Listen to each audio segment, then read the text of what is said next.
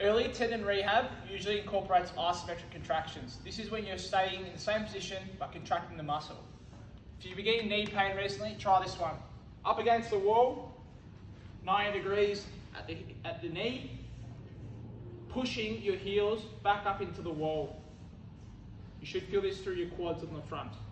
To make this one more difficult, you can go into a single leg, pushing that same leg into the ground, making sure your knee doesn't cave in. To make this more difficult, you can incorporate some core work.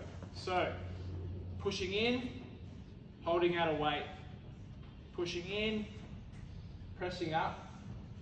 Single leg, once again.